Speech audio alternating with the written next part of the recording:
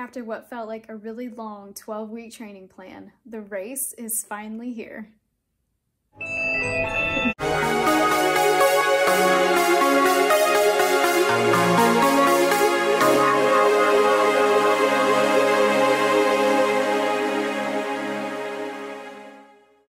So like I said, it's been a long 12 weeks. I had to keep reminding myself that I changed all the numbers on that 5K training plan to make it more challenging, and it definitely felt more challenging. But I feel so ready for this 5K tomorrow to beat my Princess Virtual 5K time. It's gonna be a good time. It's gonna be warmer, it's gonna be humid. We just had rain come through today, so it will be humid tomorrow, but I've practiced in humid, so I feel ready. Wanted to share my goals. I'm following what I've heard on podcasts and videos to have a set of goals, A, B, and C. My A goal is to place in my age group. From what I've seen of races, at least locally around here, they're small races around here. If I can stick to a sub 30, I might be able to place. So that's my top goal. If I don't make it, it's okay. To place in my age group. My B goal is to beat my Princess Virtual time of 28:33, and my C goal is just to continue with the sub 30, which is totally attainable as long as I don't get in my head and get too nervous, which something I've been working on, just trying not to get too nervous and have that affect how I do the race. So one of my favorite traditions that I've started since I've started running is watching The Greatest Showman.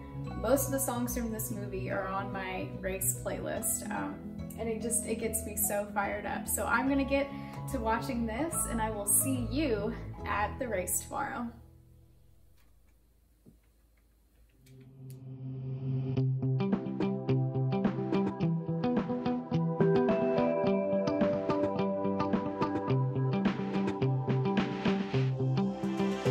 Alright, so we're here.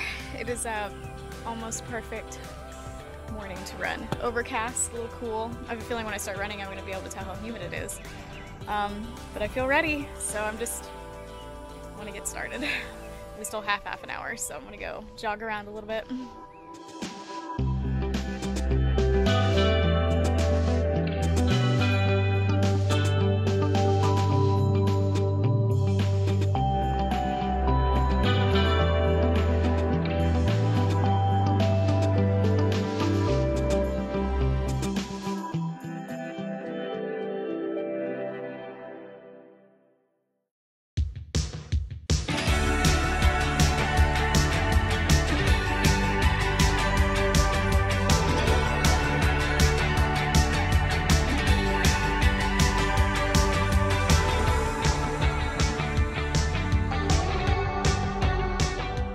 Loudspeaker won't stop talking, but I did not get a new PR.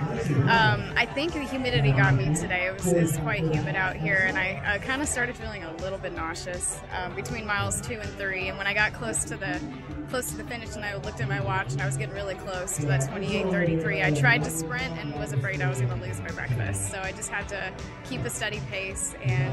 But I did get another sub 30. I think the guy said it came across at 29 even. So I'm happy with that. That's goal C. So we'll see if I actually place.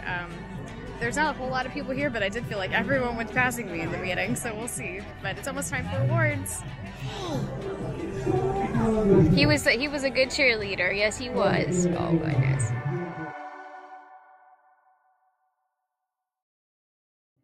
We're back home from the race this morning, and I was going to film this closer outside, but it's actually not really warmed up that much. It was about 68 or 69 when I looked at the thermostat, and a little windy, so I said I'm gonna stay inside. So there's that, third place, and I did, they were automatically uploading the results, so I was able to go back and look to see if I could technically count that as my A goal of placing in my age group, meaning for third that there had to be at least one person behind me, and there was. And the difference between second and third, I got third, we both came in at 29 flat, but I was a 1/10 of a second behind her. So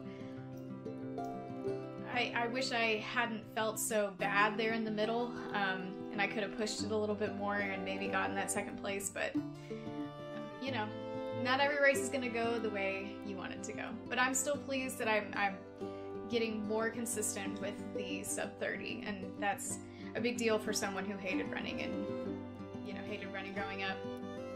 And I'm coming up on my 4-year anniversary of running. So anyway, I'm actually doing this in our sunroom, which previous to now was the kids, you know, arts and crafts kind of room. And they're older, they're both getting ready to graduate in the next couple years. So I'm redoing it for my sewing projects and Disney.